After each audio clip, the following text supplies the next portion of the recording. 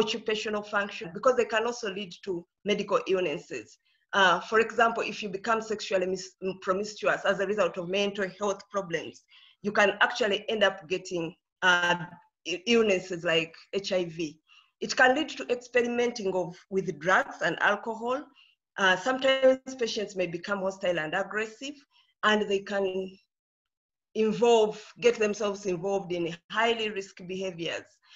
Mental health can actually lead to disability and death, especially suicide is a common cause of death in patients with mental health problems.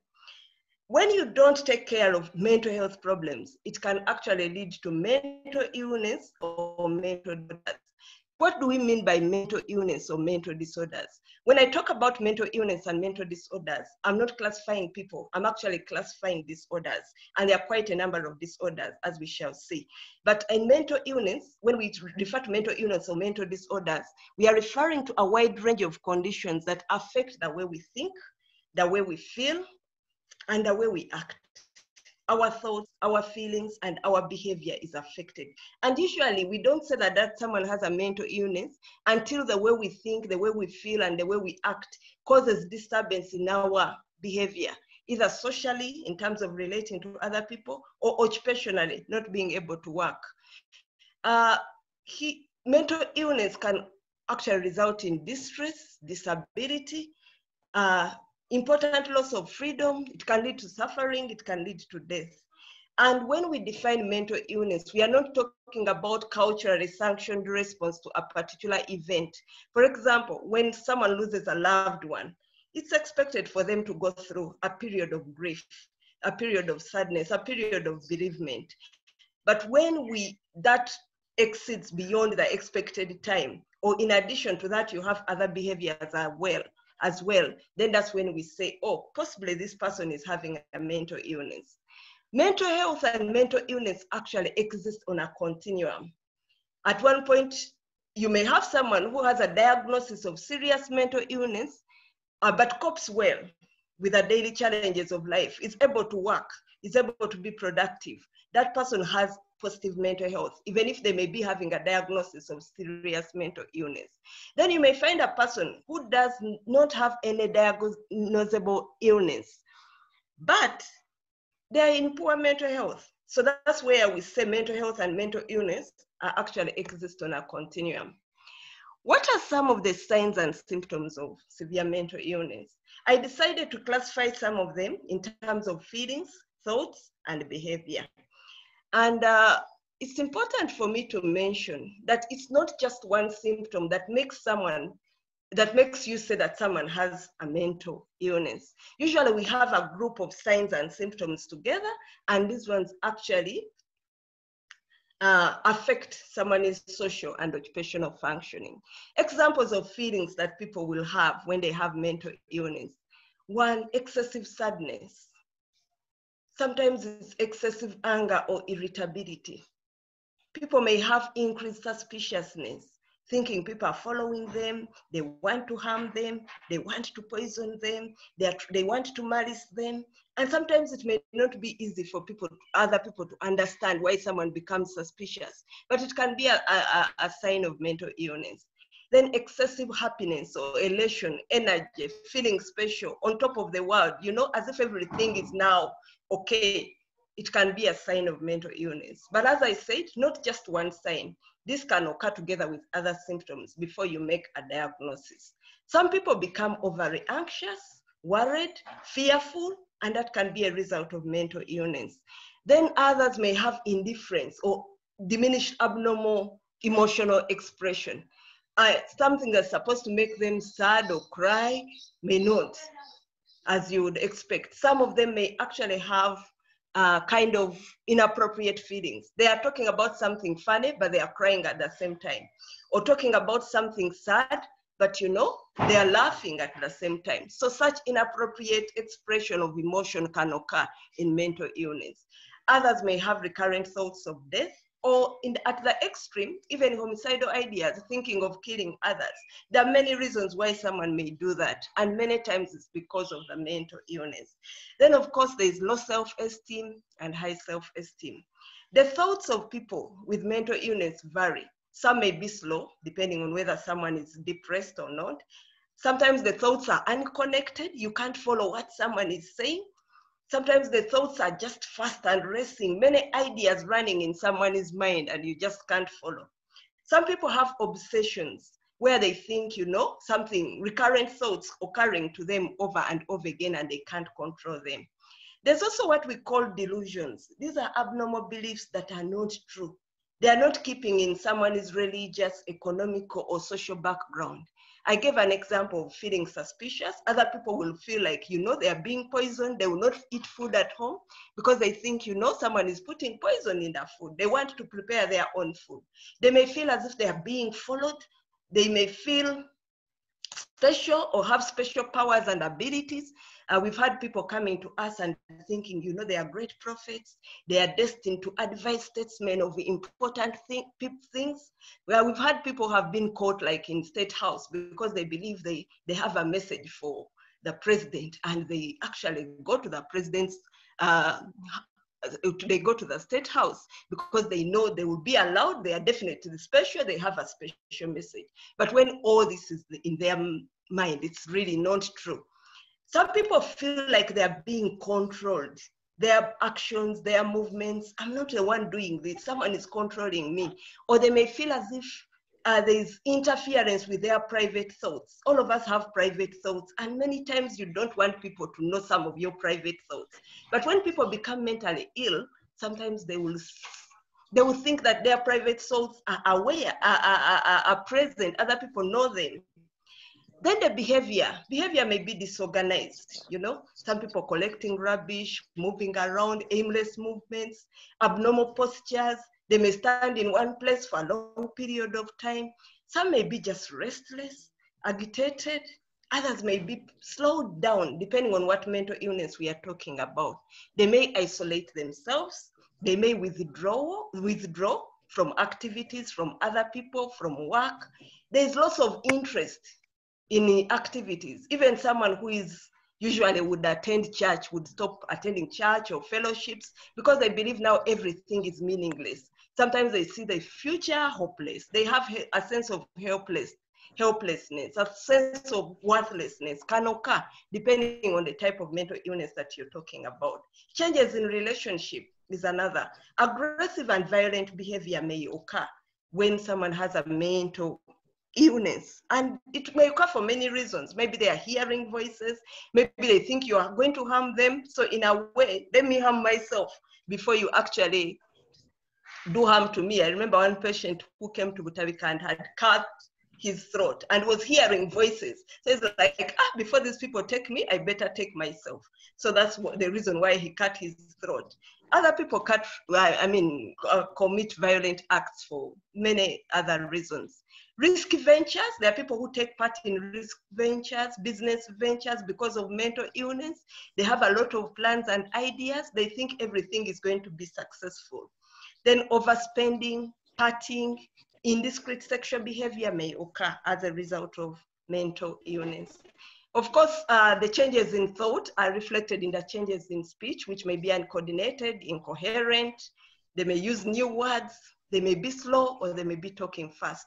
Sometimes people sense things that are not there, what we call perception without stimuli or hallucinations, like hearing voices. This could be commanding in nature. They could be discussing the patients among themselves. Sometimes you see a patient talking to themselves, but it's because inwardly they are actually hearing voices and they are responding to these voices. Sometimes they may act on them, seeing Harriet, visions or things.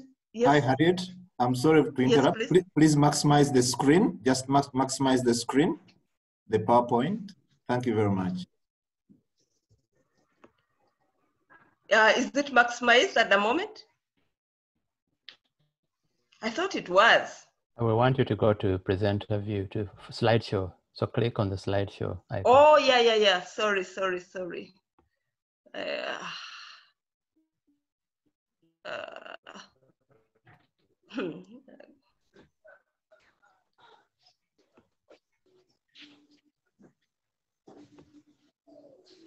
Oh God, there's just something small preventing me from slideshow. that I had not. Carry on in the interest of time. Okay, I'm so sorry. Should have. Okay, changes in awareness can occur. For example, forgetfulness. We have people with dementia who present with forgetfulness. Initially, they are just forgetful about simple things like where have I put my money, where have I put my wallet, where have I, but eventually they may become severe, very forgetful to the extent of even forgetting their own children, their own partners, especially in the elderly who have dementia. Sleep changes are common. Appetite changes are common. You may have oversleeping, you may have lack of sleep, increased energy, increased sexual energy or libido. Changes in menstruation periods may occur. I'm calling that as some of the biological changes that may occur as a result of mental illness. Then there's what we call lack of insight.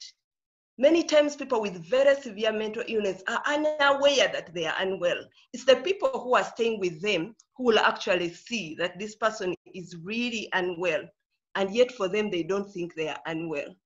So that is actually very common, especially with severe mental illness. With common mental illness, the next slide, I'm so sorry that I'm sure people are not seeing what I'm talking about. But anyway, the next slide talks about common mental disorders.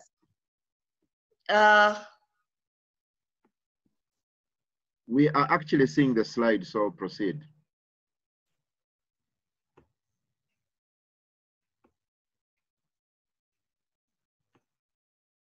Okay, some common mental disorders include depression, anxiety disorders. Some people have panic attacks, excessive fear, which, episodes of excessive fear, breathing very fast, and they cannot explain what is causing the excessive fear. Sometimes they end up going to the hospital thinking they have a heart attack or they have an asthmatic attack.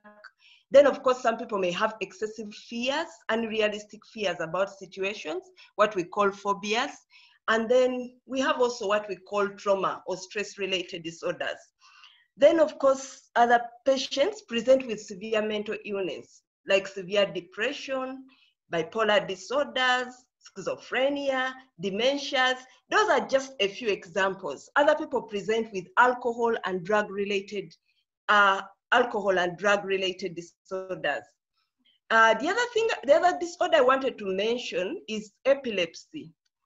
Epilepsy is normally not a psychiatric illness. It's really a neurological illness. But patients with epilepsy can present with psychiatric symptoms. And also, there are many types of epilepsy. Usually, people present with seizures, convulsions, foaming, tongue biting, incontinence, and loss of awareness. Epilepsy is one of the disorders where people think that probably these are demons that are responsible. Because of also, we have examples in the Bible. Now, when it comes to causes of mental illness, before I go to the causes, it's important to emphasize that actually you don't make a diagnosis based on only one symptom. You must have a group of symptoms together before you say that this is a mental illness. What are the causes of mental illness? It's been suggested, most of the severe mental illnesses I'm talking about, unfortunately, we are not very sure of the causes, but we know that there's an interaction between biological, psychological, and social factors or environmental factors. Initially, that has been the general saying. For now, scholars have actually justified that it's important for this model of healthcare of mental illness to include the spiritual model. So, biopsychosocial spiritual model can explain some of the causes of mental illness.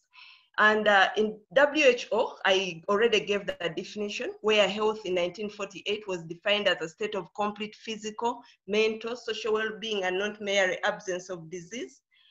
In 1999, there was a modification to include the spiritual dimension as well. But of course, it has not been widely taken, though increasingly spiritual dimensions are being recognized for clinical purposes. The biopsychosocial model tells us that there are different causes of mental illness. The biological causes could include genetic vulnerability. For example, it may run in the family. And illnesses like bipolar, illnesses like depression, even schizophrenia. I'm talking about severe mental illness. They actually do run in the family. But we also notice that actually there are changes in the neurochemistry, changes in the structure of the brain, changes in the function or metabolism of the brain, and it can contribute to mental illness. Other illnesses, infections like HIV, nutritional factors like thiamine deficiencies, cancers. I remember one time I had a patient, and when we did a brain scan, we actually found that this boy had a brain tumor, and yet the behavior was that of a person with severe mental illness. Brain injury or trauma, and then of course drugs and alcohol, some effects of diet and lifestyle. Socially, some people, for example, begin using alcohol as a result of peer influence, work-related stress, school-related stress, financial stress, cultural factors, family circumstances like divorce, separations can contribute to mental illnesses. Trauma, like sexual abuse, rape, defilement, or physical abuse can actually lead to trauma. Then, of course, the attitudes we have may influence our mental health. The beliefs that we have may influence our mental health. The social skills we have, if we have inept coping skills, we can actually end up having mental health problems. So these factors interact together, the biological, the social, and the psychological factors. It's important for me to mention as well that when you see, though this model here doesn't include the spiritual aspects, but you realize that things like self-esteem, your spirituality may influence that, your attitudes and beliefs, coping skills. It's been increasingly recognized that actually religion and spirituality can help us to cope, not only with mental illness, but with severe physical illnesses, like a diagnosis of HIV, a diagnosis of cancer. Someone may cope well depending on their religious beliefs or spiritual beliefs. I wanted to show this slide on something about the biology. That's part of the brain. It's cut, but it's a model. It's not exactly what the brain looks like. But you see those connections. There are connections between different parts of the brain. And those connections are called neurons. And the neurons receive message and also send out messages. So they can control our behavior, our motor functioning. They can control vision, the sensations that we have, what we hear, what we see. It's that model explains that there are actually connections between the brain. Now, when you come to disorders, like for example, depression, in the connections between these brains, you'll find that there are junctions. These junctions are called synapses. And you will find that, for example, in some of the depressed patients, there are neurotransmitters or chemicals within these junctions that are affected. Of course, it's not as simple as that. There are other changes in receptors, enzymes, and other changes, which I will not go into the details, but they show that actually mental illness has biological explanations as well. And that's why we give drugs. We've realized that the drugs we give causes these neurochemical changes, and eventually someone is able to improve because the chemical imbalance is restored. What are some of the common beliefs that we have about mental illness? You are going to be moving towards a close. You have very few minutes remaining, like 2 or 3, kindly. Yeah. So many times people think that mental health problems are an excuse for bad behavior. Like, why can't someone just stop taking drugs? We usually know that actually the brains get rewired when someone is actually using drugs. Initially, what begins as voluntary drug use ends up being compulsive drug use. Other common beliefs that we have, mental health problems are always caused by demons, witchcraft, and ancestral spirits. I'm not an expert in that, but there are various factors that contribute to mental health illness, including spiritual factors, but there are also biological, psychological, and environmental factors.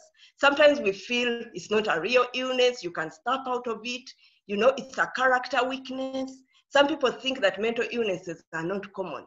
Mental health problems do not affect young people. we believe that mentally ill people are violent and aggressive. Not all the time. People are more violent to the mentally ill than they are themselves. Majority of mentally ill people are not violent. Some people believe that Christians are not affected by mental illnesses. But I'm not saying that examples of people who really have mental illness, but we have people who wished they were dead, who wished that, God could take them, like Jonah, Elijah. Some people believe mental illness is a punishment from sin, for your sin. Yes, that is possible, but it's not always the case. Some people say, just surrender your mental illness. God is testing your faith. You are a disappointment to God. There are many factors that can contribute. Some people think mentally ill people cannot work. They don't recover. Asking for help is a sign of weakness. Mental health problems are not treatable. Psychiatric medications are bad. But there's treatment that we have found useful.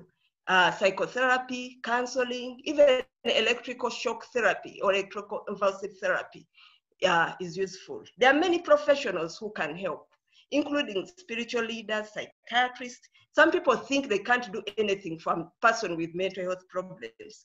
You can definitely help.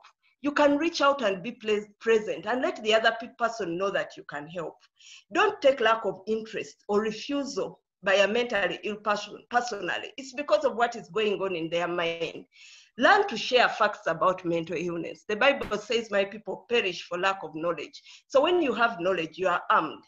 We don't treat people with mental illness with respect. We discriminate them. We judge them. We stigmatize them. We call them names. And yet we know, even the Bible encourages us, who are we to judge others? Why do you say that someone has a curse or someone has sinned when you are not even very sure whether that is what is happening? And then we label them mad, mulalu, mawaya. It can be a problem.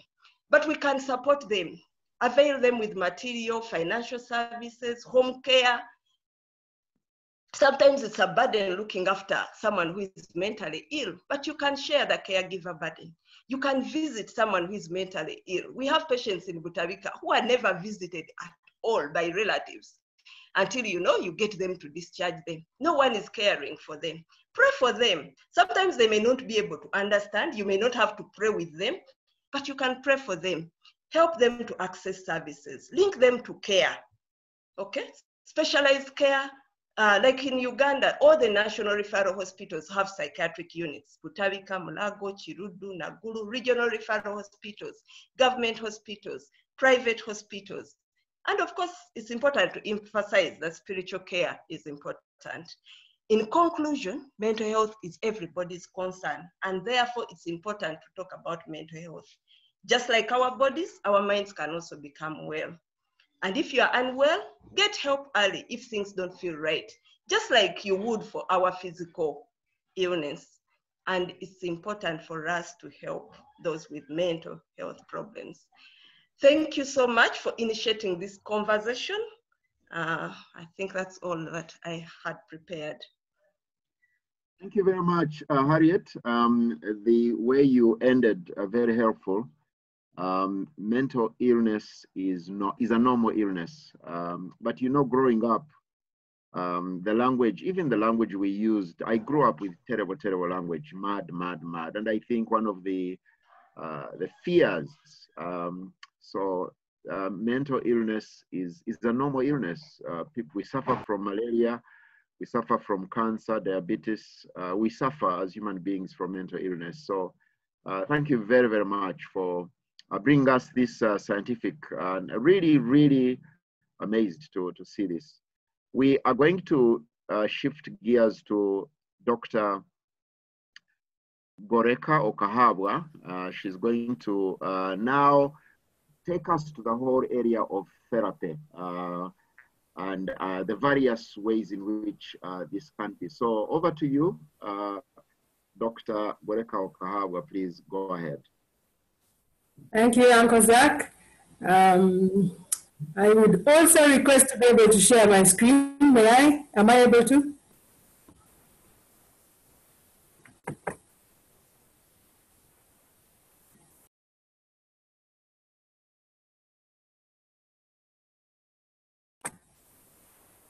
May I share my screen? Yes, please go ahead and share your screen.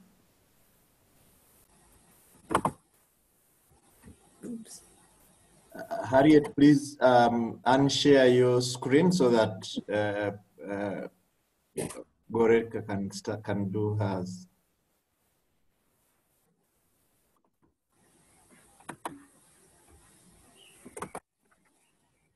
Harriet, are you still there? Yes, I am. Yes, if you can unshare your screen so that Goreeka can. Oh, I'm sorry. Not a problem.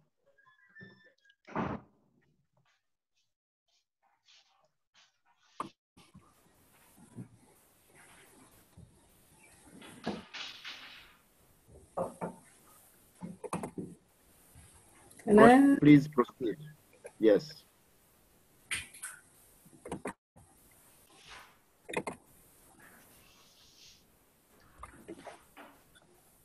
Okay. Can you see the screen now? Yes, we can. Thank you very much. Okay. So Uncle Zach said I was going to speak about support, counseling, therapy. Dr. Harriet has touched a bit on it. And so I will focus on mood disorders and the therapy that is available. For many of the different disorders, so when you come as a client to a psychiatrist, a clinical psychologist, or a counselor, an assessment will usually be done.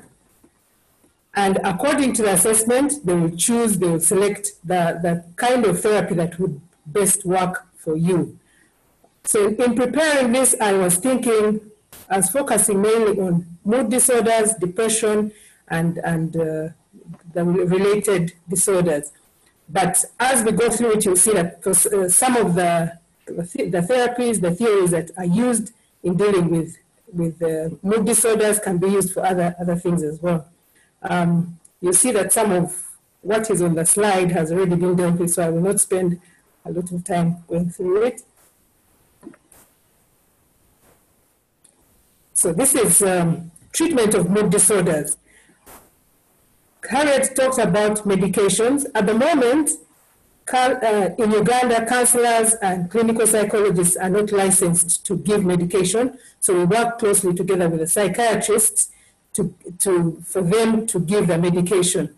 And in some cases, as counselors, you will receive clients that are, if you think of the continuum, are more severe than we can actually deal with them as counselors, and they would need the intervention of medication before you can actually sit down and talk with them and use the different therapies. So that would be the first line. What's happening? What is? Can you see the red color? What is happening? No worries, we can read the text, so go ahead. I don't know what was happening anyway. So medications that are preserved of either psychiatrists, doctors, physicians. Dr. Harriet mentioned electroconvulsive therapy, which is in use. In the past, it was something that people feared, that they thought it would be maybe detrimental to the client's health, the patient's health, but now it has been improved and it is used and it can be effective. Then maybe focusing more on the psychological treatment. Two of the common therapies that are used, especially with mood disorders, are cognitive behavior therapy and interpersonal therapy.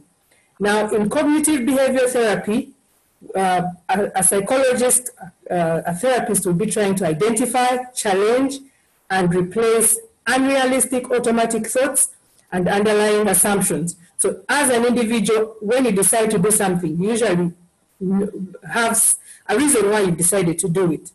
And if you think about the way you make decisions, something happens, you think about it, you analyze it, you interpret it, then you decide what you want, what you're going to do.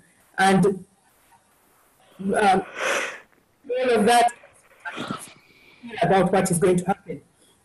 In cases when people are depressed, there's usually unrealistic automatic thoughts that come up or underlying assumptions that continue to fuel the depression. So that therapists would be targeting those assumptions that are negative, that keep on telling someone they're worthless, they're making wrong decisions, they can never do anything well. Then things like negative self-talk, irrational attitudes, selective attention, just paying attention only to what reinforces the idea that they're helpless, they're hopeless, nothing can ever change. Then there's also teaching social skills, problem solving, conflict management, stress reduction, and just personal management. So all of that would be included in cognitive behavioral therapy as we work with people who are depressed. Then when it comes to bipolar, which is also a depressive disorder but has the extremes of, and Harriet mentioned this as well, the extreme of manic behavior where someone is elated, is very happy, is spending all that they have, thinks they're on top of the world, and then in a while they go down to the depths and they feel like nothing can go right. They stay in their room, lock themselves in, do not want to talk to anyone.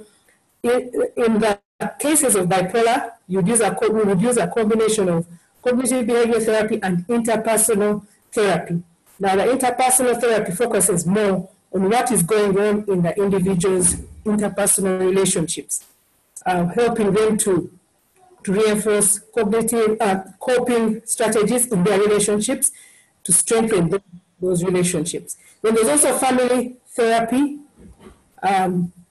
Very often, people who are having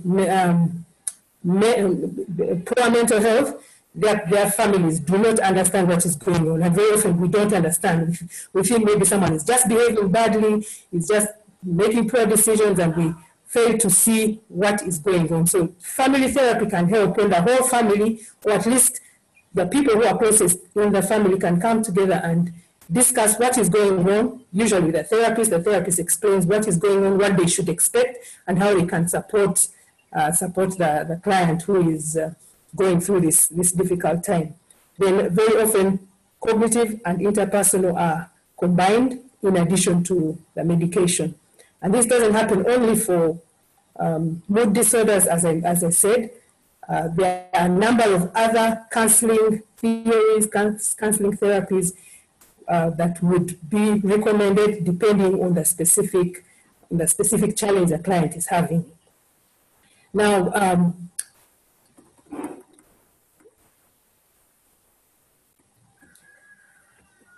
I would like to, before I go into the rest of the presentation, I'd like to focus a little bit on building resilience. So the whole idea of support is to build resilience. Harriet mentioned that mental health is on a continuum. At one end, you would see people who they seem to be well, they seem to be managing, and they are able to maintain their relationships, able to do the work that they need to do. And at the extreme end are those who are so ill that they need to be hospitalized.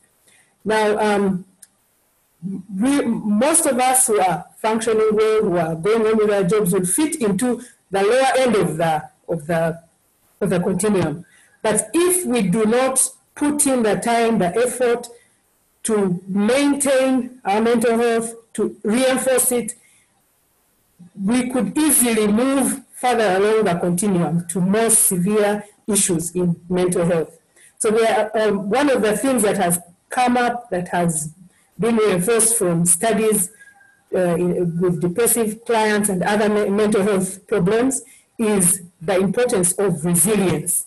Being able to build that, it's like build the inner strength within individuals to be able to know what is going on inside them and ask for help when they need it. So looking at this diagram, you can see it is thought about in the different dimensions. There's a psychological dimension, biological dimension, social cultural dimension, and the social dimension. But really all of them come together to help individuals maintain the emotional equilibrium, cope with stress and hardship, face adversity with strength, and recover from trauma. And this can be done through the psychology. We just talked about therapies and theories. In Uganda, we are still, as counselors and clinical psychologists and psychiatrists, we are still struggling to make voluntary seeking of mental health services, especially for people who are not ill, not severely ill. We are still struggling to make it known, to make it acceptable. Very many people still think that if I go to a counselor, if I go to a psychiatrist or a clinical psychologist, I must be sick. I must be really having problems. But we realize that some of the things that were taught by parents, in maybe primary school, basic coping skills, basic life skills are not being taught anymore.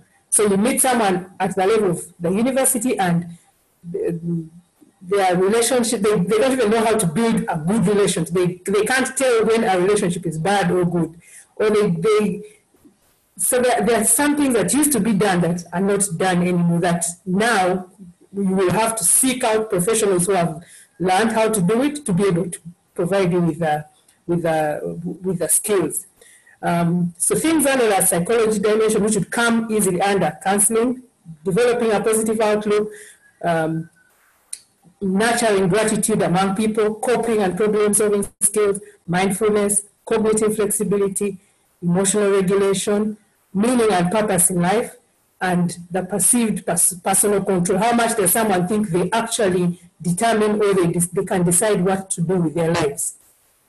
So a lot of that can come under counseling. In some places, for example, at UCU, some training has been done to equip peers to help their peers. So you will find that within the student population, there are some people who have been trained to provide some of these services. So you may be able to find it within the population, but in many cases, you would have to actually consult a counselor, a social worker, a professional to provide these particular skills. So the social dimension is mainly increasing social support.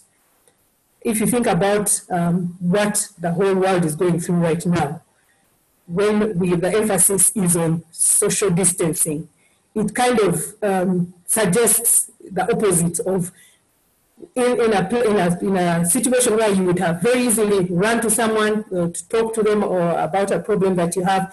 Now you're being told, keep your distance.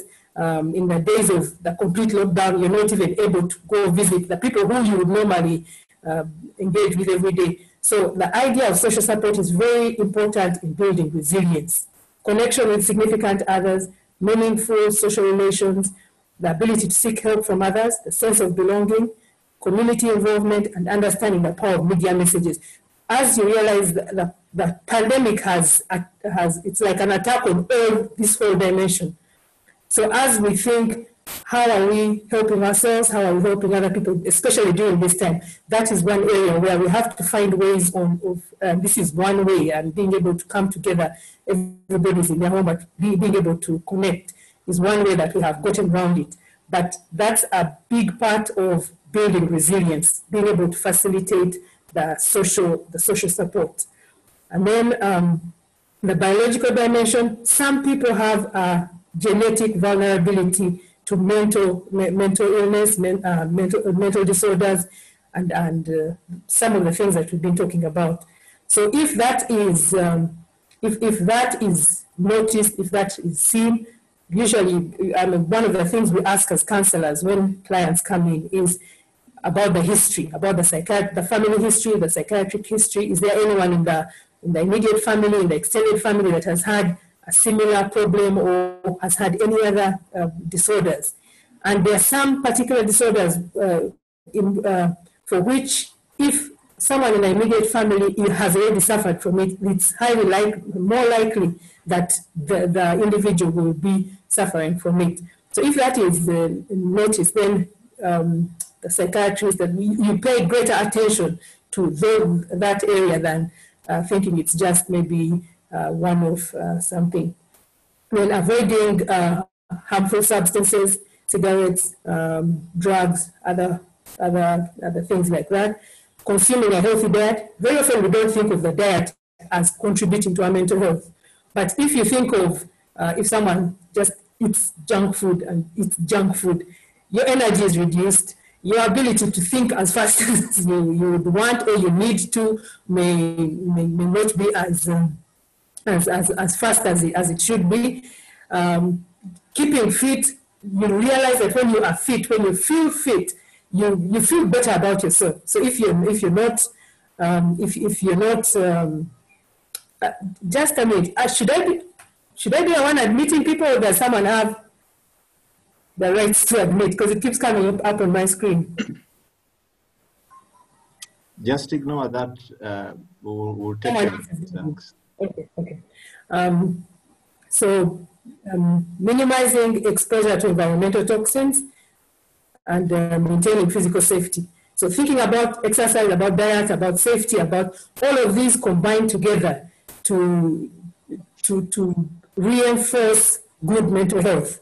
And if all of them are lacking, then it will move you further along the continuum to poor mental health. In the psychosocial culture dimension, if you think about our institutions, about our communities, spirituality and religion, in many studies it has been shown that people who are religious, people who have play an active part in their religious communities, have better mental health. So now, just like we said earlier, we have been deprived of the opportunity to meet as we would usually do, to fellowship, to have Bible study, to see people who reinforce our hope every single time. So what are we doing to kind of compensate for this? Because it's a big part of building resilience, being able to be part of those communities that reinforce our faith and our connection to other people. Cultural group identification and cultural integration. People who feel like they don't belong may sometimes have poorer mental health because you go this way and you don't fit, you go that way, you don't fit. Examples are children born of interracial marriages. You go to one side, especially black and white, or you go to one side and you don't exactly fit. You go to the other side, so they many times they have to work harder than normal than would be expected to fit in or to maintain a good mental health. So the idea behind the support, behind counseling would be to build up this resilience, especially for those who are still within the normal part of the continuum. If we are strengthening all of this, then we expect that people will get better, will continue to improve their mental health, and will be reinforcing the mental health of those around them. For those who are already in the more severe part of the continuum, where they are already experiencing disorders, like I said earlier, we may need to first medicate if it's already severe, and then do actual psychotherapy to help them get to the point when some of this will be able to resolve, and they can actually help improve what is going on. So that is one part. We'd like to come to a conclusion so that we can invite the other. Kindly move towards a conclusion. Okay. So one of the things that came to mind as I was preparing this was the very strong link between depression and suicide. And like my time is almost up, so I'm not going to go into great detail, but you'll have, I'm going to make this PowerPoint available, so you'll be able to look at the different ideas that I had prepared for, in particular about depression and suicide. One of the things that we do as counselors when people come in with depression is do a suicidal assessment. We ask whether people are having suicidal thoughts, whether they intend to commit suicide, whether they have the plans to actually go through with it. And if they have already attempted, we try to find out the intent behind what was done. Now, some people are afraid that if you ask some of these questions, you introduce the idea into someone's mind that, of it being an option. But this is rarely the case. People who have actually considered suicide will have thought about it over and over again before they even come to answer these questions. And those who do not, it won't be like you're introducing any new ideas about suicide into their minds. So what do we do? How do we help? Andrew at the beginning mentioned that incidents of people who are actually burning themselves because of, or maybe it's depression, but this is a form of suicide, a form of protest that results in death. What are the protective factors against suicide? There's a strong motivation to live, people who have a broad perspective on life, people who are socially connected, like I just mentioned, strong connections with family, with school, with friends, and then people with coping skills, being able to say, this is difficult for me, let me reach out to somebody, let me find someone who can help me. And an interesting idea that I came across that is very true is being people who practice gratitude, being able to look at yourself and realize that so much has been put into your life, so much has been contributed by other people, and living a life of gratitude. And then, also very important, being able to identify personal strength, their own personal strengths, and being able to use them. So when you are in trouble, being able to say, I can do this, or I can find help in a different place. Children and adolescents, so if this is the last thing I end with, children during this time have been, if those who are at school are using the internet. And one of the studies that have come out recently, and especially in the West, is that child and adolescent suicides are very often triggered by bullying, by cyberbullying. Children are going online, and whether it's people they know, school circles, friends they know, or other people who just see the posts, who are able to access their posts, begin bullying them over the internet. So they post things that, negative things about what they look like, what they have said, and that kind of thing. There have been instances where children, teenagers especially, have been abused. Like maybe they go out for a school party or with friends, and there's a particular story I read of a girl, 15-year-old, who went out with some friends, two other teenagers, and she was supposedly gang raped by these two, and they videotaped the whole thing, and then they posted it on her page where everybody could see it. So she goes, and she was drugged, so she didn't know what had gone on. So she goes onto her page and she sees all that had happened. So she got to the point where she went, to which she was so depressed because everybody in school could see what had happened, and there was and it was her. It was clear that it was her, but she didn't even know anything about it. So she committed suicide to get away from the shame, the guilt of being part of it. So one of the things, even as we go into e-learning, expose our children more to the internet, and is being aware if there's any bullying going on, if there's any kind of abuse that is coming through the internet. The other thing with the internet is that there are instructions available on exactly what to do to commit suicide. And children have used some of them. So the bullying may come in the form of, you're useless, you're worthless, why don't you commit suicide? Why don't you just do away with yourself? And then they give links to places on the net where these instructions are. You can mix this and mix that, or you can do this and do that. And children go ahead and complete suicide because they have been bullied to the point where they can't, where they think they can't take it. But also they know they have been given information on what to do. So that is one of the things we need to be aware of as we continue with this widespread access of our children to the internet and other things that come with e-learning. For children, again, one of the things that happens if they experience the suicide of a significant other is they ask themselves, why wasn't I enough, if it's a parent, why wasn't I enough for him or her? So the question is, how could my parent, my father, my mother, my grandparents, how come I was not enough to prevent them from going through with a suicide? And these are feelings, these are beliefs about the individual that can go on even later in life. So you see someone who doesn't think much about themselves, but it's because they have the thought that I myself as an individual was not enough. Maybe I was not good enough. I was not significant enough to the other person for them to prevent them from killing themselves. Of course, it is difficult to deal with suicide after it happens.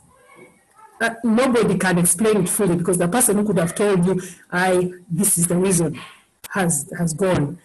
And so especially for children, a lot of support is needed for them to be able to build the skills that they need to deal with the challenges. It will be difficult. It is very difficult because there's a limit which you cannot explain. But for them to be able to grow in their own personal strength, to be able to see themselves as someone worthy, even though someone else that was connected to them has passed away due to suicide. Other things that happen when suicide happens is that people try to understand it and make meaning of it. And sometimes this changes the way they think about relationships, the way they think about trust, about love, about all kinds of things, because they think, I believed this, I thought this, but it has changed. And when some people develop risky behavior, they begin to think, if that could happen, then I might as well go do what I want to do. What use is it? So it's important to get support at this stage, because even though it has happened, the person left behind can be supported to do something with their life, to be able to flourish, to continue to grow, and to not to follow in the same footsteps. So some people are very uncomfortable talking with depression or talking about depression and suicide, and think, no, it can never happen to me. I am successful. I'm doing well. But we know that there was a statistic I read that men are a fact about from research that especially men, some of them who commit suicide have not been diagnosed with another disorder. They haven't talked about it. They haven't even experienced a lot of suicidal ideation, but they get to a point where they realize, where they decide, no, this is enough, let me. So if you yourself are going through depression and it has even crossed your mind, maybe it would be better day, that would be better. These are some things that I would say to you. Promise yourself not to do anything rash, anything now, like anything about it right now. You will know that suicide is an irreversible solution for a temporary problem. After you've done it, that's it. So the first thing, the most thing you should do is promise yourself, I won't do anything about it. Let me think about it. Let me avoid using alcohol and drugs. Make your environment safe, or get to a safe environment. For many people in developed countries, we don't have like loaded guns close by. So even when you'll be so upset, so to the point where you can say, let me pick up something, and that may not be readily available to you. So if you know that if you have maybe weapon, something that you can use, get rid of it, get into a safe environment, remember there is hope, and talk to somebody. Uncle Zach earlier said if you link up with the people who are able to provide you with the services, or link up with Andrew or whoever, Dr. Goreeka, they can give you contact.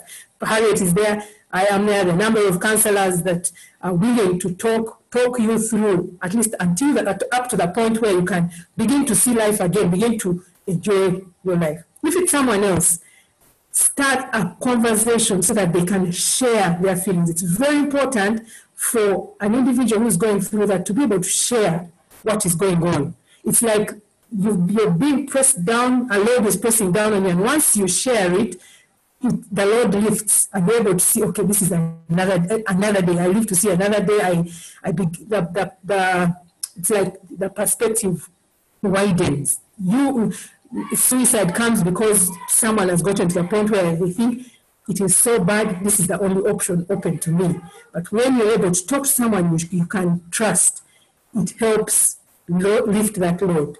Then if if you are the person who has been trusted with that confidence, listen calmly, without judgment, empathically. The first reaction will be to think, what? You're also thinking about it. But it is not that common for people to get to a point where they think, this is useless, this is... So listen and help them seek help. Don't leave them without any help. Don't leave them without any pointers. Help them get professional help so that at least the professional can carry on from that point. I think I'll stop. Thank you very much, Dr. Goreeka Okahaabwa. We deeply appreciate. I'm sure that we all appreciate that we are trying to squeeze so much in a very, very large, very broad, very deep subject.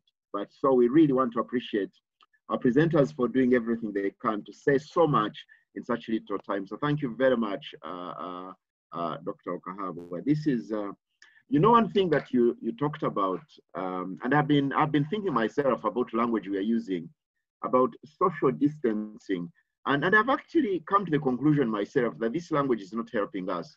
This is a time when we need to be more socially connected.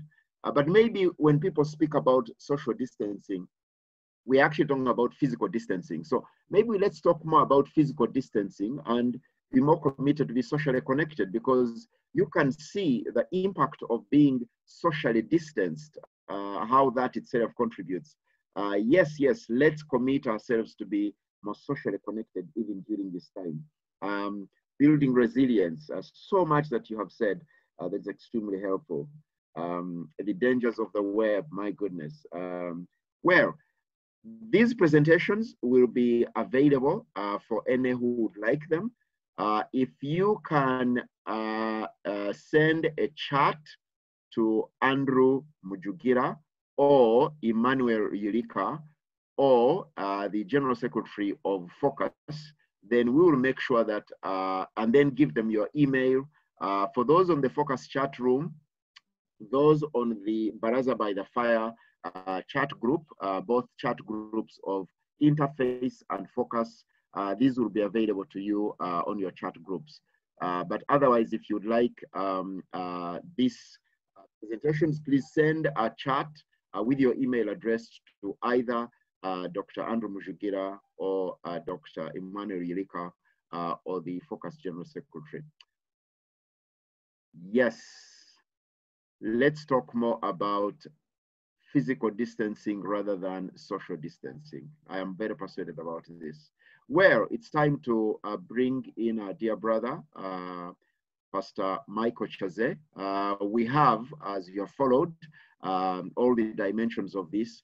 One of the things, Pastor Michael, that people who have asked these questions are really interested in understanding is, how do you discern whether something is as a result of demonic oppression, demonic possession, or other spirits, ancestral spirits? How do we discern that?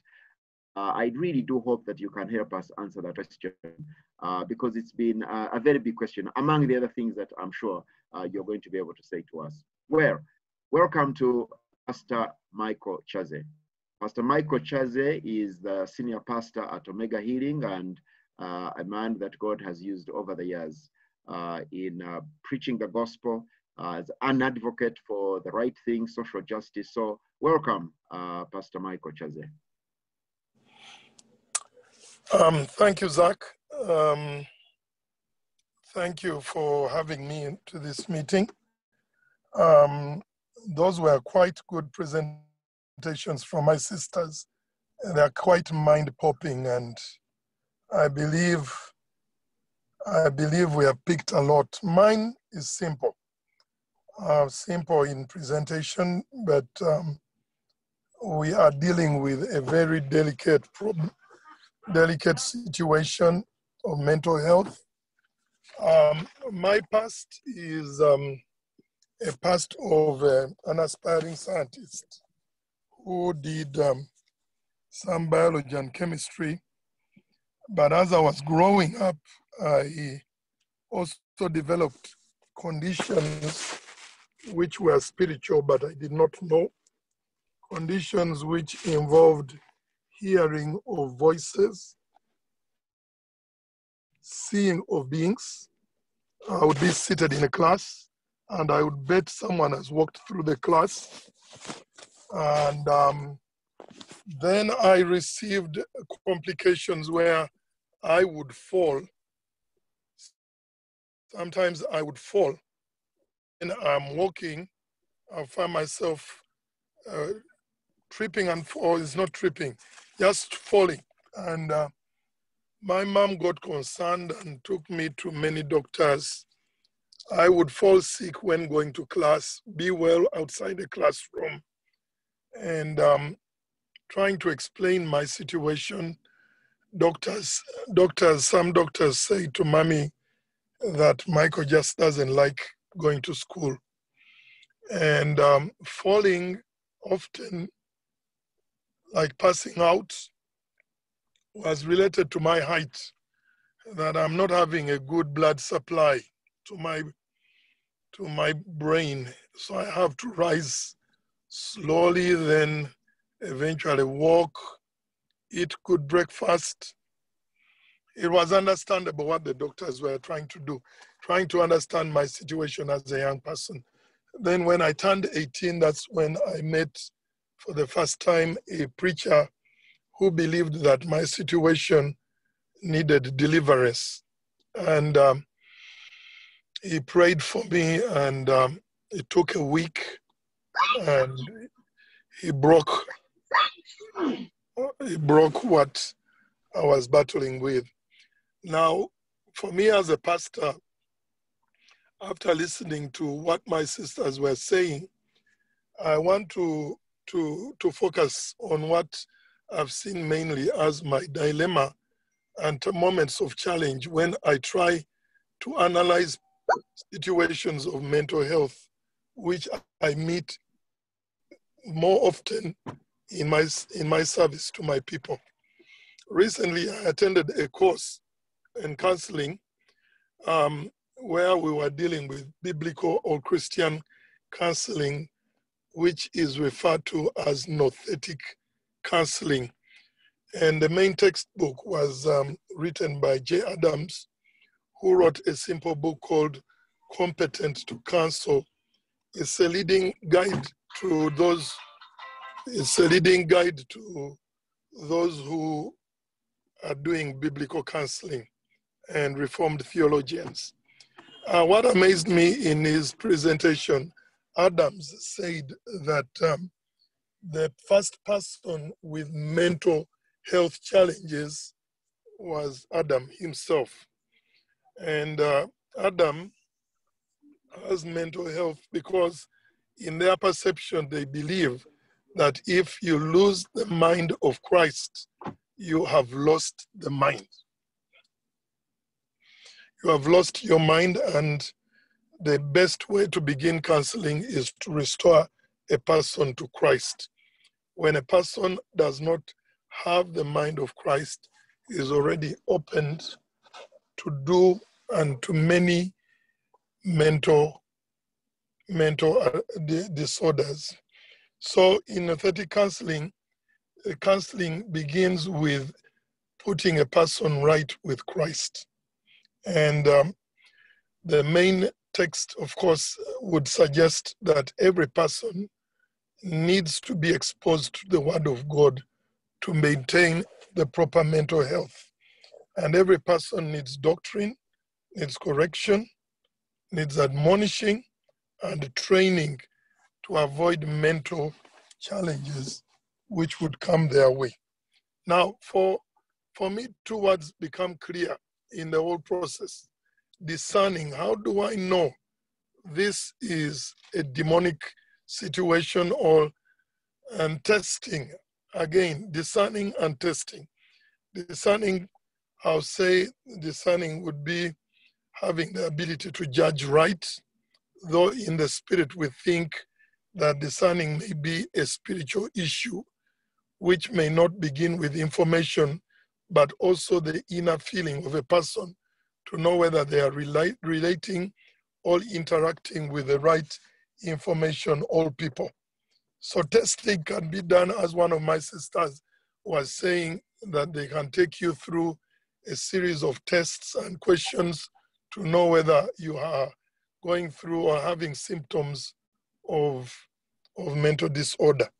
Now, the challenge for us as Christians is we war not after flesh and blood, but against principalities, rulers, and powers of darkness. Actually, what that means is that our real enemy is unseen and is real. So Satan is real, Satan is unseen, and the other point we learn from him, he does not enter by the door, he enters by the other ways. And so he works incognito. We also know that he has been in his business for more than 6,000 years. And that's a lot of experience for dealing with human beings. If you look at the word temptation itself, temptation means that a person is caught in a moment when he is being enticed by an unseen force through his mind to work against his own will. Paul would define it as the flesh in Romans chapter 7, and we know that temptation in Genesis 1 comes with the serpent. Serpent there is a physical being which also is being which has been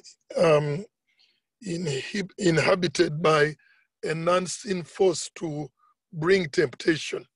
But in Luke chapter 4, we see Christ being tempted, and the serpent is not brought in that picture. So a person who engages in thought would wonder, what was Jesus going through in the wilderness? Was he talking to someone, or a voice was talking within him? People who have read Luke chapter 4 imagine that Christ was in the wilderness, and the temptation, all the voices that were talking to him, ended in the wilderness. But a good look at the book of Luke, we see Jesus not only being tempted by voice, but being moved to an extent that he goes into... Hello? Jesus moves and goes even on the temple, the steep of the temple. Some would like to say, am I still on? Yes, you are. Yes, you are. Continue. Yeah, the yes, you're on. You're still on. Okay, thank you, Danny. There are other voices coming to me. Please kindly proceed. Hello? You are still on. Proceed. Continue. Yeah, what Jesus is going through in Luke chapter 4, and it's open to discussion. Luke chapter 4 begins in the wilderness and ends on a steeple in Jerusalem. Some people say that was all mental and it wasn't real. But then the real understanding, if Jesus was tempted to jump from the temple, which was suicidal, and then it wouldn't have been a temptation if he was jumping mentally. So we need to understand the reality of voices that talk to our people and how they can deal with them to overcome them. I hope I'm being understood there. So temptation brings an unseen party speaking to a person and pushing them to do what they do not will to do. And in talking to our people who are having challenges, it is sometimes intensified temptations which are coupled with visions, which are sometimes filled with things which they may not understand, but pushing them to work against their own will. So it becomes a hard ball to play when you do not know what's going on. Is it purely the person's mind, or Satan has hacked, if I may use the word, and is speaking through a person? We see the Jesus experience. We see the experience of Adam. We see in Matthew chapter 12, 43, how an unclean spirit comes into a person and the state of that person is worse. And when the unclean spirit is cast out, it goes, but the house has to be swept and put in order, which I believe is retraining, refocusing, rehabilitating a person who has gone through a spiritual attack. And if the person is found not ready, the next attack is even worse. And all this is attributed to spirits which come and make life impossible. That does not rule out the fact that our people have their personal problems, but in the Bible we see that our sins open us up to spiritual attacks. And I'm trying to be as stereotyped as possible to widen space for discussion. Now, how do we understand Satan and healing? I have prayed for many people to go through mild spiritual attacks, and I've encountered people who have had deep spiritual attacks, demonic attacks, visions, things talking to them. And I want to admit that I have met some problems which I've not been able to deal with. In the Bible, we have experiences which are almost the same, but require different attention. When you look in the Bible, you can find blind people. There are about maybe 4 blind people. You find that group of 2 blind people in Matthew 20, who Jesus just says, touches, and they see. Then you find Bartimaeus. Again, Bartimaeus, he calls out to Jesus, and Jesus just tells him, see, and he sees. But then you find the man of Bethsaida, who is brought to Jesus for healing. And they ask Jesus to touch him, but Jesus knows that this blindness, it will take more than a touch. And he walks him out of the city of Bethsaida, touches his eyes, and he says to him, what do you see? He says, I see trees. Gives him a second touch. Then he receives total sight. Then there's another one he meets in John 9, 6, 7. This is a man who was blind, and he spits, mingles dirt, and puts it on his eyes, and sends him to the pool of Siloam for healing. So different cases of mental health, using that analogy, may require us to do something a little bit more than what we did with the last person we met, because different cases come with different requirements. And I sometimes think that we as pastors think that it's a matter of just raising hands and praying, but sometimes it may require something like a separation, like a man of Bethsaida, taking him out of the city, and probably a process, a first touch and a second touch. And remember, he finalizes that healing by telling him not to go back to that city. But it doesn't rule out the fact that the challenge could have been sorted out physically. The Bible shows many things which happen, and you can easily label them to be physical or even, let me say, scientific, but may have a spiritual story behind them. Again, looking at the story of Job, Job's situation in Job chapter 1, verse 1 to verse 13, we see how Job's life is broken with attack of the Sabians, who are a tribe which was more of cattle rustlers, who come and rustle and take away his donkeys, his cows. And then we see lightning striking and killing his flock. And you see wind coming and blowing on his house and killing his children. And again, you see the Chaldeans coming and rooting his things. And a look at that scenario in Job chapter 113 can be easily explained. For the wind, I would advise Job to plant windbreakers. For the Sabians, maybe I would tell him to have more security around his property. For the lightning, maybe I would advise him to have earth wires around. For the Chaldeans, another tribe, probably security and insurance. But reading earlier passages of scripture, you would see behind all that catastrophe, it was Satan at work.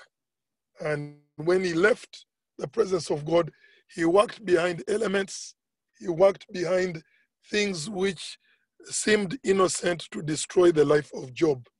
So even a mental illness, which can be detected hormonically or through hormones and neurons, may have an author which is spiritual behind.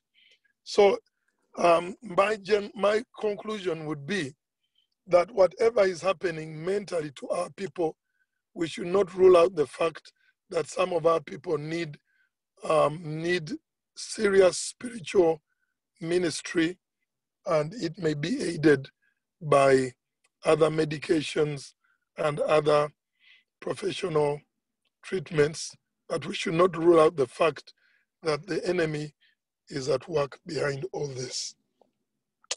In conclusion, I would like to say that this is a very big topic, but for a Christian, you should not rule out the fact that under every device, every setting, you are dealing with an unseen force.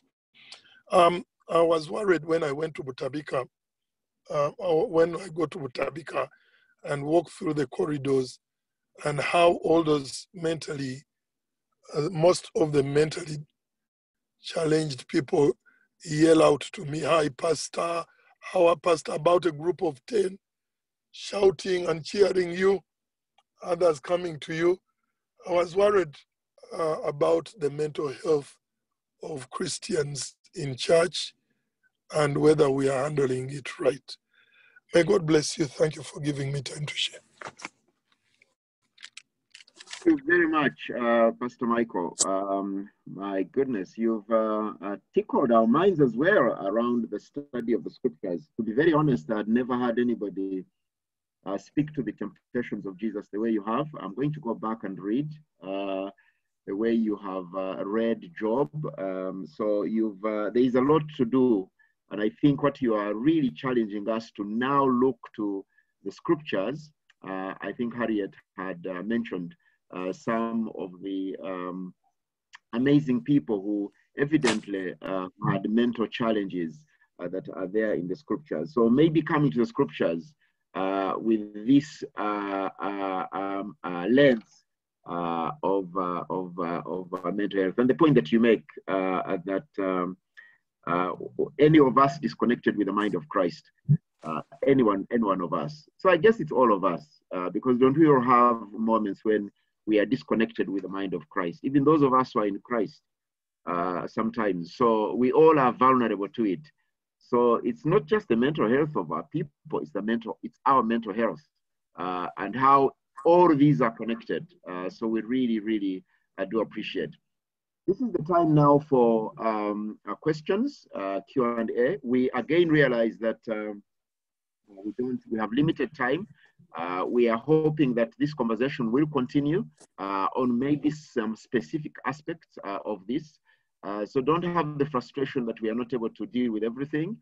I have already promised that we will be able to share the slides, the presentations.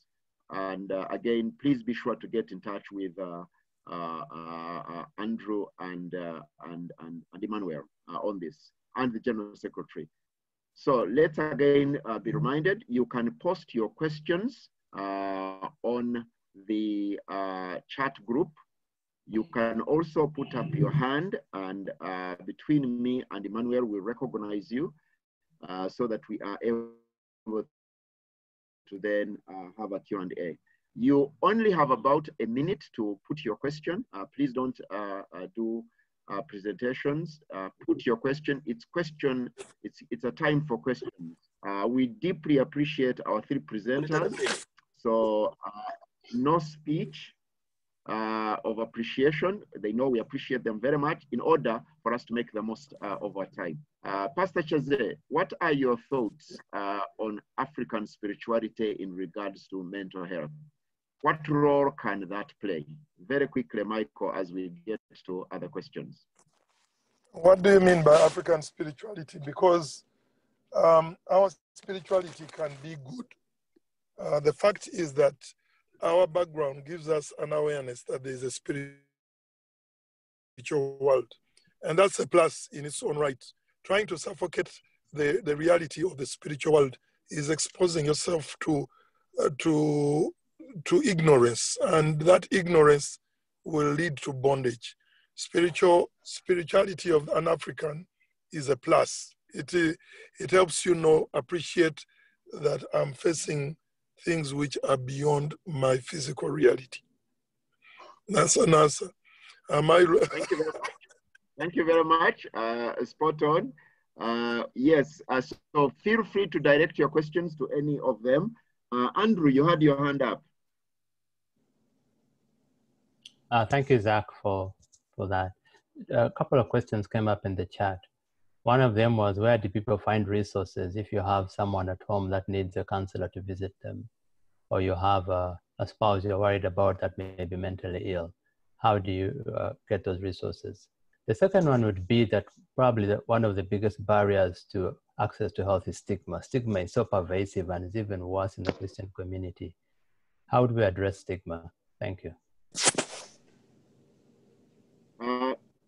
Dr. Okahaabwa, do you want to just give us a run on the different levels? I think you did, but again, refresh us. Are you still there? Yes, yes. The extreme disorders would need a psychiatrist. So if you see someone has, and Harriet mentioned it, loss of insight, they're not completely aware of what is going on, maybe they are violent. At that point, it would be to the psychiatrist first. The psychiatrist medicates, and then they can either do psychotherapy or refer the client on, the patient on to a psychologist or a counselor to do continuing support of psychotherapy. We talked about the lower part of the continuum. There you could contact a counselor or a clinical psychologist, and they would work with you at the point at which you're at. But if it's more severe, you need psychiatry. Okay, I think one thing we can commit to various groups, particularly on the two groups, the Baraza by the Fire group of interface and the Focus group. We will be able to put there a list of counseling psychologists that we trust and clinical psychologists. And of course, we now have our dear sister, Harriet, who is at the Butabika Mental Hospital to support us, to give us more info. Harriet, do you want to add your thought on resources and places to go, as well as responding to the question of stigma? And I know that, Harriet, this is not just a story for the public. You yourself, I mean, I did share my own story dealing with this in my own family, and I think it would be good people for us to share stories. Pastor Michael Kyazze, you've been awesome. Thank you very, very much for sharing your story. So, Harriet, feel free to be able to respond. Yeah, about resources, Harriet, I think. Yes, please. About resources, we've talked about different people who can actually help. And one of the things we found out is that most of the patients who come to Butabika, over 80%, or who visit mental health specialists, 80% first seek treatment from pastors, church leaders, or other spiritual leaders, or even traditional healers before they come to the hospital. There are some studies that have been done that actually show that not so many in terms of the churches, which we need to do, but traditional healers. We have some PhD students who did studies among the traditional healers with just a few pastors, and they found that actually there are some things that these people help in treatment with, especially the mild mental health problems. So the resources are many in terms of looking at our spiritual leaders, in terms of counselors, in terms of clinical psychiatrists, psychiatric clinical officers, mental health nurses. So all those are resources. And I mentioned in my presentation, hospitals, nearby health centers. Most people come to Butabika, and in Butabika, we can actually be overwhelmed. We have more than 100% of our bed capacity. But regional referral hospitals have mental health specialists. District hospitals also have some mental health specialists. And all medical people are trained to be able to handle at least the common and the simple kind of mental illness. So you can even go to your general doctor as a beginning point. You don't have to come to Butabika. You can go to a regional referral hospital. There are 13 of them in the country. Chirudu, Nakuru, they also have specialists at the moment. So those are the resources that are available. And then the issue of stigma is a major issue. Harriet, just a moment, Harriet, because I have spoken to, and I did say, my dear friend, David, with whom we were in Tari school, and Michael, you might want to come back to this. There is actually evidence that sometimes pastors themselves have become a problem. One of the things, when especially you prescribe deliverance and on, and people are taken through those sessions, I have met many people who the medical specialists have diagnosed as bipolar, but the Christian community has held them back, it's demonic and so on. And so some people have actually been hurt more by pastors and so on, and the church, not just because of stigma, we'll come back to that, but because of this whole question of this discernment, recognizing that it's the demonic and so on. Can you speak to that? Because although you speak about pastors being a resource, Harriet, there is a lot of cry that pastors actually also become a problem, because for everything they see, they prescribe deliverance and demonic oppression and spirits and so on. Michael, do you want to respond to that? Yeah, Zach, thank you for the opportunity. I think sometimes it's unfair when people descend on pastors and blame them for some mental situations which have not been sorted. A bulk of people who are sick also go through seek medical attentions, and they also do not get the healing they need. And they get some prescriptions which totally knock out the patient. They salivate, they are only sleeping. So if that is a way to say that you are sorting out a problem, it's not a sorting out as well. So we both cause different sets of problems. Some prescribe medication, which is not actually helping their patients, and they keep them on it for long until some of them come to pastors, and we advise them to limit the dosage and add on counseling and social events and prayer, and we have helped many in that direction. But the problem is when pastors sometimes think that the way I healed the other mentally challenged person is the way this one will be healed. I put him on chains and pray for him day and night. Yet when Jesus was approaching his challenges, he needed personal guidance. Each situation was handled in a different way. Going to church, singing, lifting hands is not enough. And sometimes meeting the pastor and praying for you is not enough. It may need the presence of the pastor to be with you. There is a situation I dealt with, and I tell you, I had to chain up this person, be with him for more than a month, until lastly I broke through. So we need to know that all of us are taking people through a process. Sometimes our ministry is not done right, but we all err, and we need to learn to refer our patients to one another for help. I don't know whether I'm responding to that. Yeah, none of us should blame the helpful. other, because we are all causing problems on our sides. And I can list the medical people are really very much, messing up. Michael. Thank you. Let's not play the blame game. We all try where we can. But I think what you are saying is that a greater personal attention.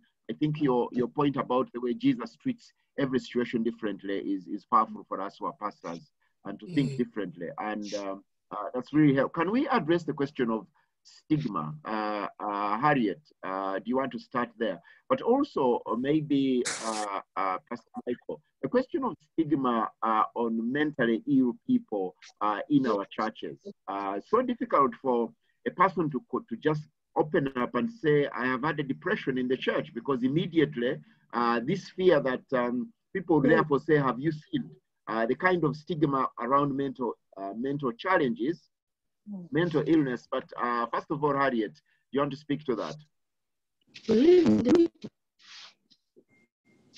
I think stigma is a big issue, because you can have two different types of stigma: the internalized and then the external stigma. You yourself, when you've had a mental illness, I mean, coming out in the public to tell people that, you know, I've had a mental health challenge can be quite of a challenge, because it changes the way people look at you, and then they feel like they cannot trust you. It's worse when you say, I've ever been to Butabika. Usually I get people who want help from me, but when I tell them, you know, can you come to Butabika? And they're like, at least we can see you from somewhere else. It can't be Butabika, because everyone will think that we'll never recover again. I think knowledge is one of the things that helps us, that arms us to help to be able to deal with stigma. When we have the knowledge that actually mental illness can be caused by a number of other factors.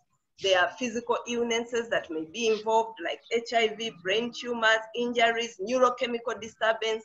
In that way, if we are able to understand that and have knowledge, then we are able to know that, I mean, you can talk about mental illness.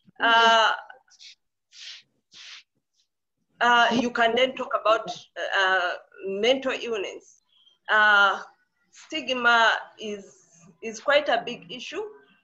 Coming out can be quite of a problem. I've experienced this myself, and sometimes you're like, okay, if I say I have a mental problem, what will people think of me? I've ever had this, I've ever had a depression, I've ever had this. I mean, and I mean, you get stigmatized, and it becomes very, very difficult to come out. One of the stories I like is of Rick Warren. They lost a son, I think. Rick Warren, the author of The Purpose-Driven Life. They lost a son from suicide. And they came out and they were able to say, you know, yeah, this is what happened. Our son, Matthew, killed himself and has been struggling with mental illness for a long period of time. And what they did is that actually they go out in churches and talk about, they've opened a support group, they've opened an association that talks about mental health. And that's where we really need to go. Yes, our drugs have challenges. They have side effects. Sometimes it's weight gain, sleeping, but also they can also be very, very helpful. I've seen this, I've experienced this, and many people, you'll find that actually when someone has voices, for example, and they are really, really disturbing voices, even when you try to talk to them, you don't talk to them at the same wavelength. We've had people come to us saying, you know, I'm Jesus Christ, I'm Elijah, and this is definitely not true. And sometimes, when even before they've gone through any kind of counseling, and they're very aggressive and they're very violent, you give them medicines, and then they calm down, and then they tell you, for sure, I think that was wrong. There was something wrong with me. I've kept on in this profession because I've seen it also useful. I'm not saying that deliverance is not useful. I think it has its own place, but I've also seen that mental health, dealing with drugs and psychotherapy is also very useful. there are so many debates about mental health and mental health and demons and and the healing of Jesus. One of the most interesting books I've ever read is about, it's called Jesus, the Village Psychiatrist. And this person actually believes that most of the illnesses that Jesus that healed were actually, they could be explained in psychiatric terminology as we understand it. So the debates are many, but maybe we should also think that there are many things that we will never understand. Like the Bible says in Deuteronomy 29, there are some secret things that belong to the Lord, and we will never understand this. I think what we need to do as Christians, as spiritual leaders, is to be able to work together. Where the science beat us is that they have evidence which they document, and then they are able to say this works, this doesn't work. The reason why I prescribe medication is that I've seen it work, but I've also seen evidence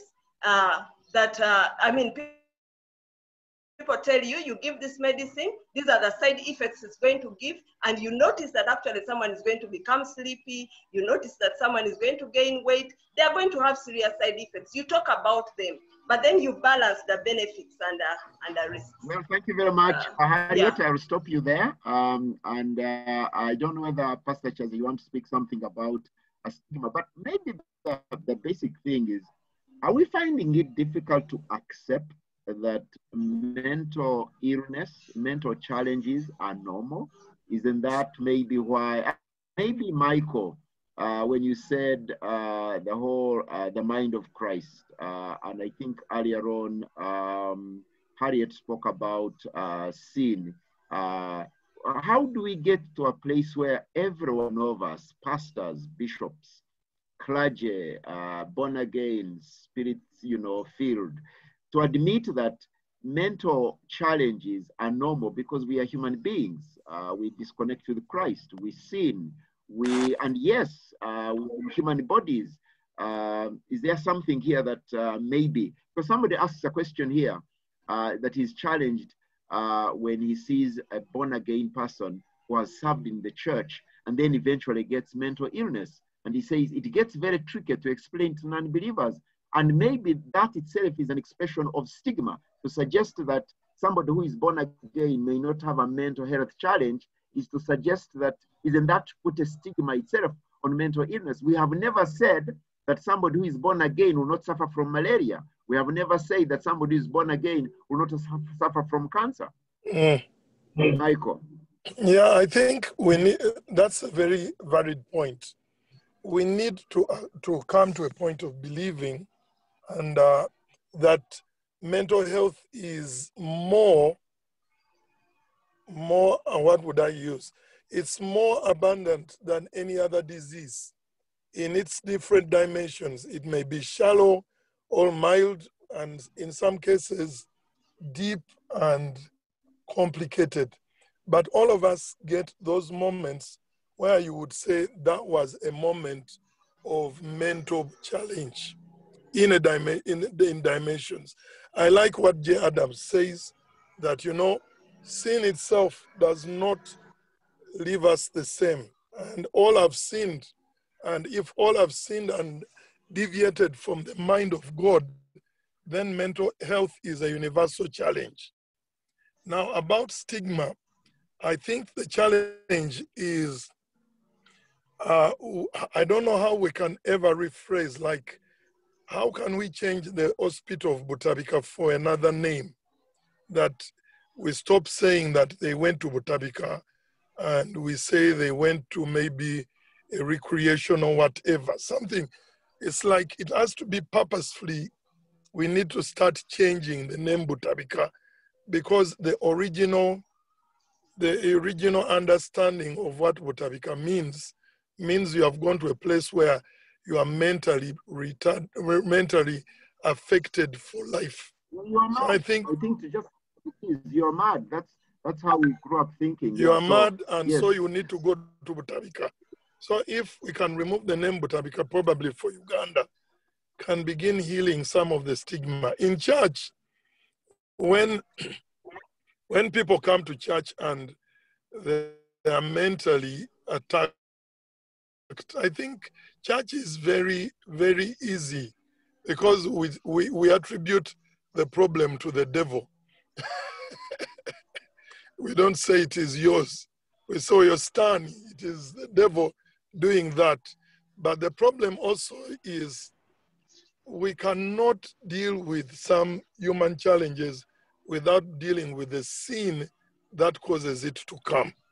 So in most cases, through counseling, approaching counseling not in a Rogerian way of seeking who did you this or who harmed you in the past, but dealing with your heart situation and trying to help walk you out of what you did through repentance has always been, if done right, a very curative and very successful approach. I strongly believe that most people, if they can trace what they need to repent of, it always brings quick healing to the mind. But maybe that's the point, Michael, and just to again keep this, you say in churches we say it is Satan, and therefore that gives us a sense of safety. But maybe not actually, because who wants to be associated with Satan? Who wants to be? who wants to be in church and be told? So anyway, I'm just being able to say maybe the point you make about language itself, and I think you made a very strong point on how we need to adjust our language. Zach, the way we present the gospel, we try to create a safety bubble where the devil does not reach. People who are devil free and people who are attacked by the devil. But the Bible doesn't come out that way. We are all tempted, which means once in a while, the devil talks to us in different degrees. That can be theological. If you talk about temptation, then it cannot be you tempting yourself. There must be another factor bringing temptation. And by the Bible, that's a spirit. Thank you. And I think different acknowledges the point you make that mental illness is more prevalent, maybe more than malaria. Emmanuel, do you have some questions you have seen that need to be put to our panelists to be brought to our attention? Emmanuel or Andrew? There are some questions on the chat. Can you read one or two of them? Okay, there is somebody who made a comment. Thanks, Pastor Kyazze, for pointing out that mental illness is more prevalent than malaria. My professor of psychiatry, Professor Bosa, used to say jokingly that all of us were mentally challenged, only the degree varied. That came from Dr. Watiti. It's not a question, but a comment. Most of the others on the chat are really comments. And then there's another one about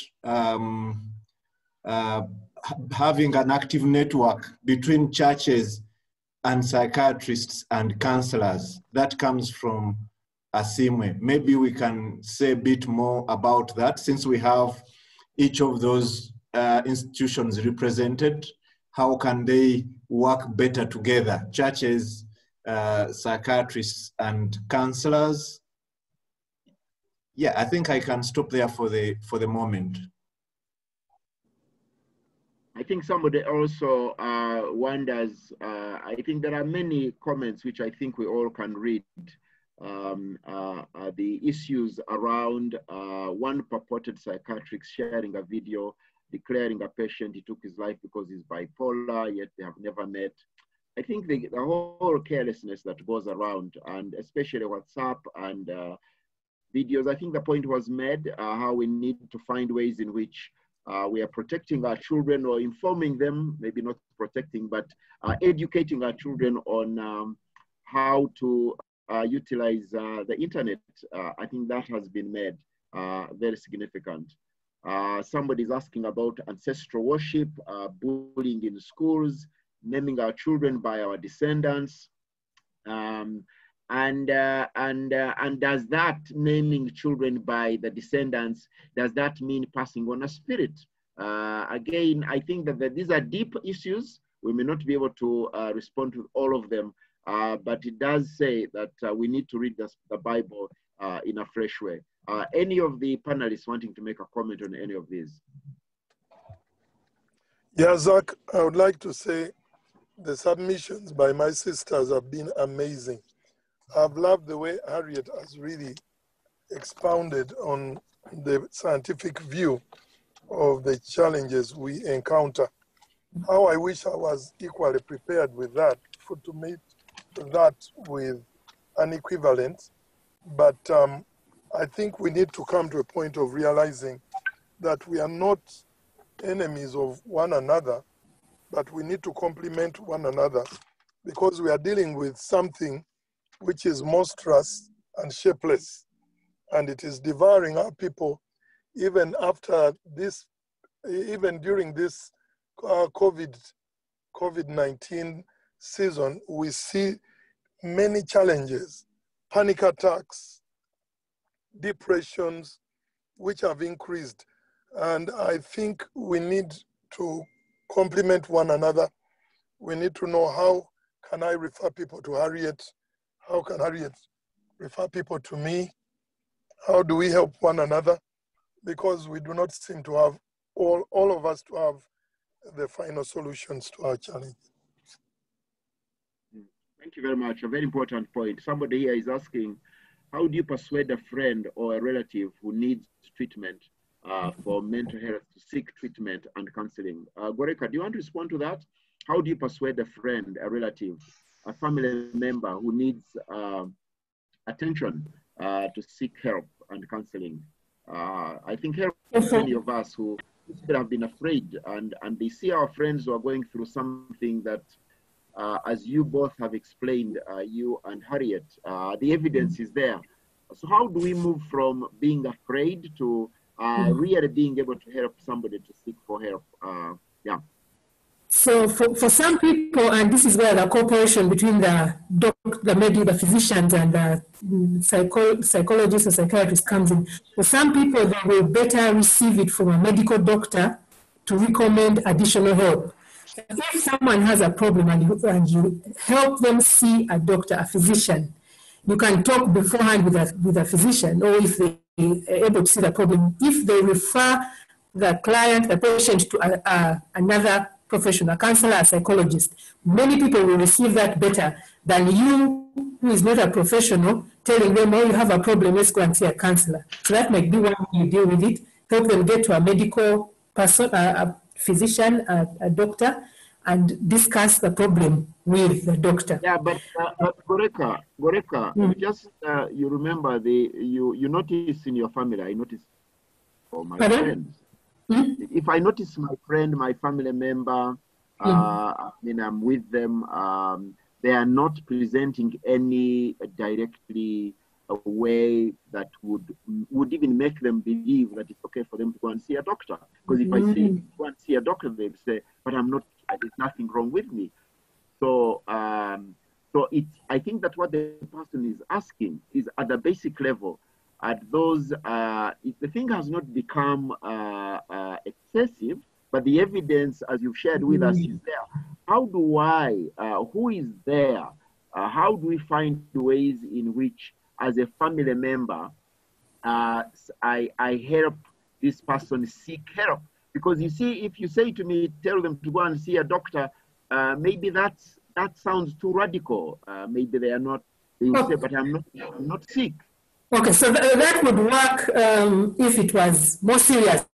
And I just see a few things. If the person is already manifesting some serious symptoms, but they insist there's not a problem, at that point they could be willing to see a doctor. At the very beginning, it might help for you yourself to get some information that you can bring up maybe in discussion. If something like this helps, people have gotten information that they may not have had beforehand, so they can bring it up in a discussion, they can talk about it and help the person to understand. But the other part of it is, for many of these disorders, one of the major symptoms is lack of awareness and lack of insight. So whatever you say as a brother, sister, parent, they will not listen, because as far as they are concerned, they don't see a problem.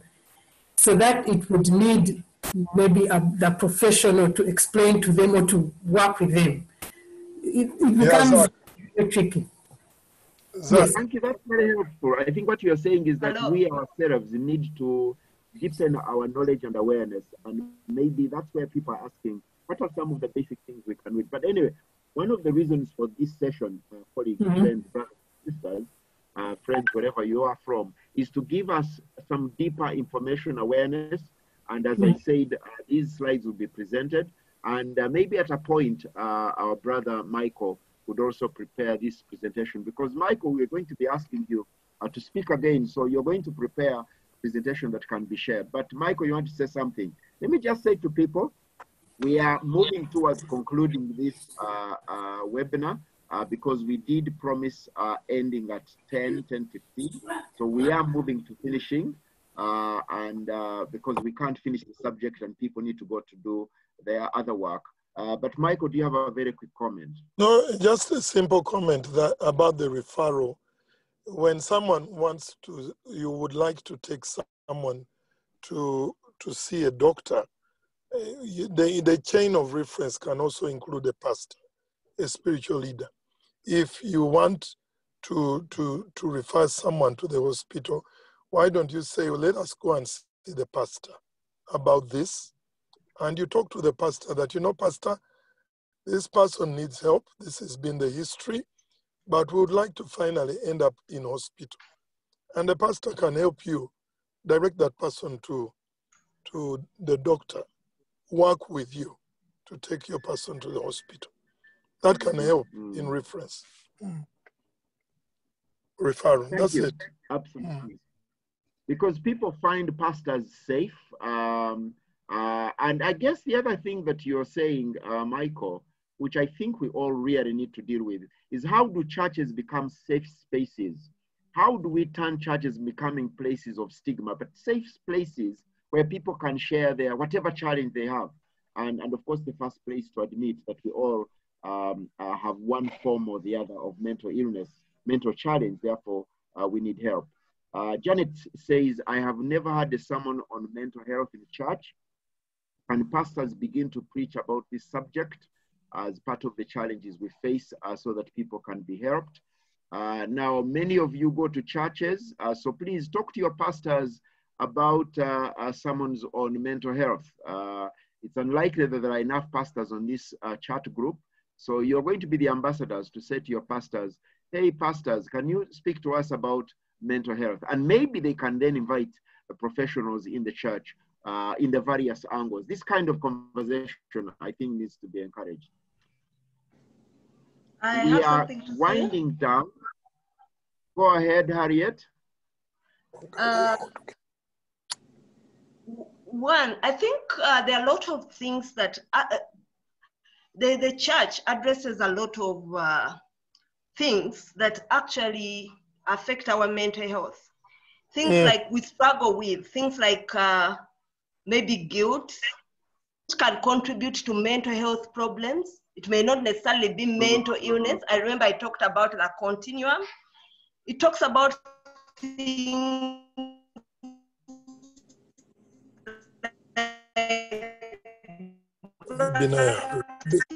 Sorry, we are losing you, Harriet. Being grateful, forgiveness, love. There are so many things that are addressed. Am I still on?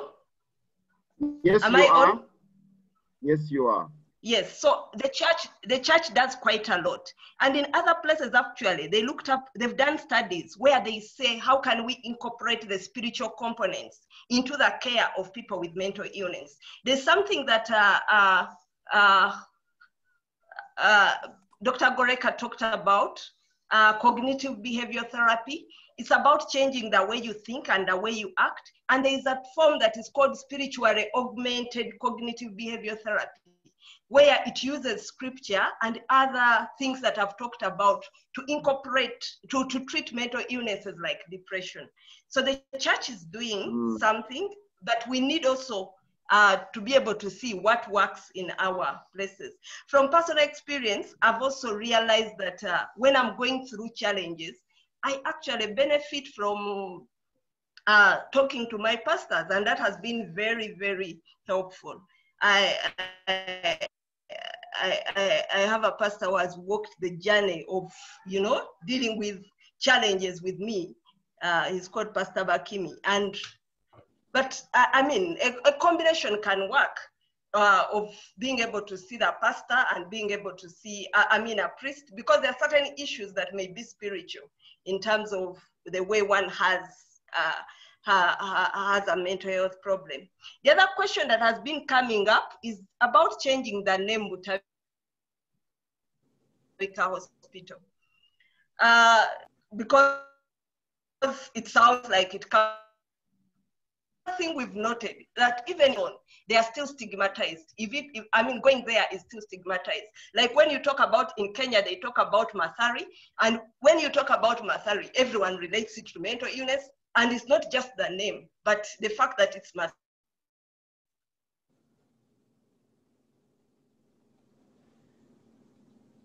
Yes, we lost you, but I think that you had made the point.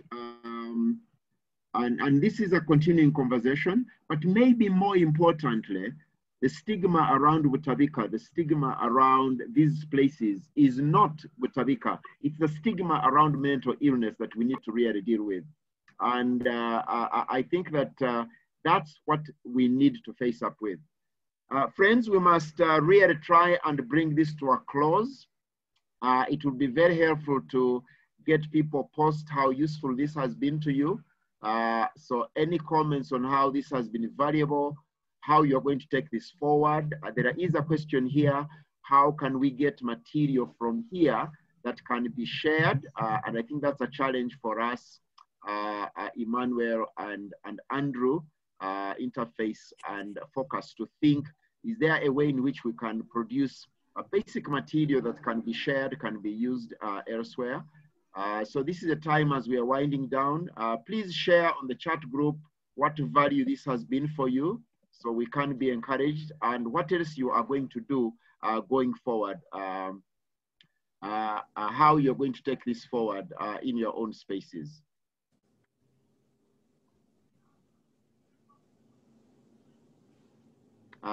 Somebody says, one of my pastors is a psychiatrist. However, I think that it is difficult, if not impossible, to stand in the pulpit and advocate for what you don't understand. So maybe if you, in your group of churches, maybe you need to do this session with your different pastors, so that the pastors themselves are aware what this is. More education in our churches, more education in our different spaces.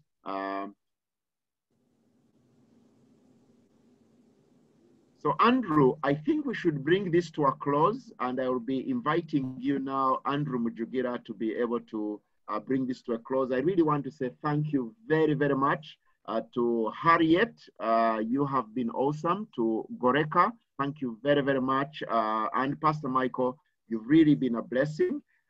We will do a review of this session and maybe ask as to whether we need to do a more targeted conversation on any of the aspects that emerged, because as you have noticed, we have dealt with the broader questions, the broader issues. Then moving forward, maybe we can be able to look at more specifics. But thank you very much to facilitators. Thank you very much to all of you who made your time and paid your money to get on this Zoom. And thank you very much to the host, Dr. Emmanuel Niringiye and the African Palliative Care Association. Thank you very much, and God bless you. Andrew Mujugira, over to you. Thank you, Bishop, for moderating so well, and for all our facilitators. One last appeal. All of us know families of people who are struggling with mental illness. Please reach out to them. People who have lost relatives or loved ones to suicide, or have people that are mentally ill. They feel cut off, they feel isolated. Please reach out to them and love them. Try not to preach at them, just walk alongside them and support them. They really need your support. God bless you all. Thank you for staying on, and have a happy weekend. Over and out. God bless you.